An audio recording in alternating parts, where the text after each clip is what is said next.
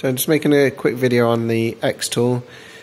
We sell this tool and we have a few people that's struggled with using the menus on the crash data reset side of things. So you can use crash data reset to reset the crash data that's stored on the airbag ECU. So on this video I'm not really going into how you do crash data reset. We do training courses for that. It's literally just how to use the software of XTOOL when you're wanting to clear the data from here. So what you need to do is first find the coverage of this on the XTOOL. So you get the part number, which is this number here, the 550541500 number, and you go on to XTOOL and see if this is covered on the crash data reset module. So we'll go over to XTOOL now and see if it's covered. So on the XTOOL, you click on the airbag module and you go down to the vehicle. So this is for a Peugeot, as you can see from the part number sticker. I've got a Peugeot badge on, so it's off a Peugeot, but you'd know what vehicle you're taking it off anyway. So you go down to Peugeot,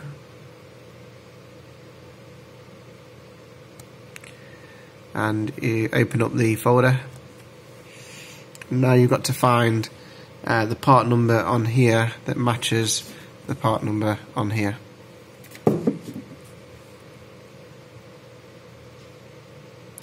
So the start of the number is 550 and then 54. So 550 starts here.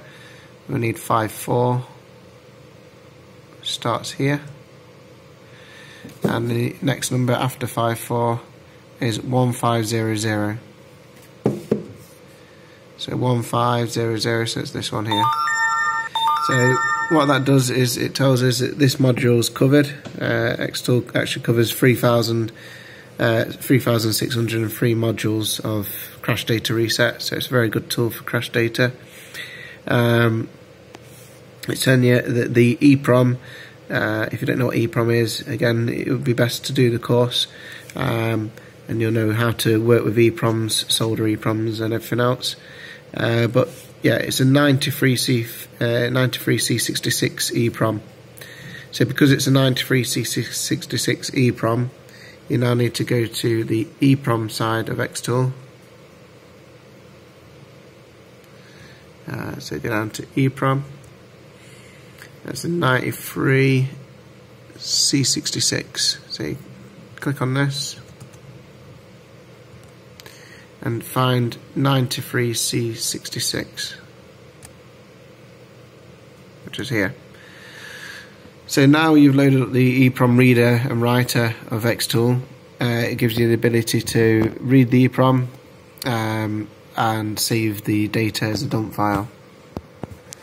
So you connect the XTOOL to the EEPROM, doing it in the right way. Read the EEPROM, save EEPROM. So once you save the EEPROM to your hard drive, you can then go back to the airbag calculator, put the crash data, back down to Peugeot, and back to the module.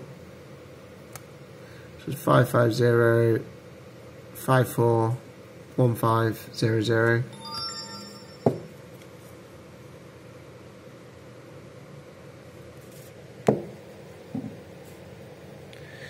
And now you're on the right module. You can then use this load button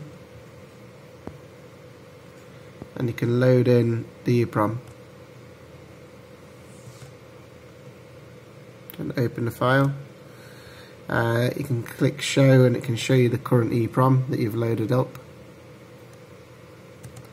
You can then clear the crash data from the EEPROM dump file.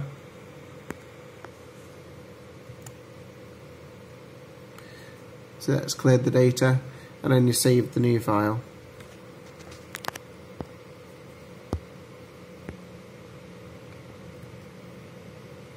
So you save the new file under the reg number followed by crash data cleared, and then once you've saved the file you can go back to the EEPROM programmer, find the EEPROM again, 93C66, and then you load the new file onto the tool, and now it's loaded in, this will be the crash data cleared file.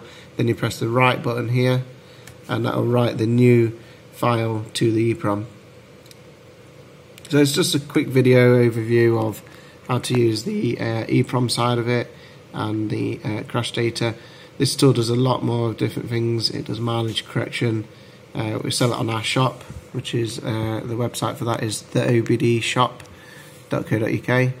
And if you want to do training courses on how to use this, DP4, many different tools for mileage correction and crash data reset, if that's an interest of yours, and you want to learn how to do soldering on EEPROMs, working with immobilizers and everything else, and remapping, we do all the courses for that as well. So the website for that will be theobdcompany.co.uk, and we're also offering online training for international students. So if you check out the websites, I'll put the links to the websites in the description below the video. If there's any other videos you want me to make, just leave that in the comments and we'll try and get them made. Thank you.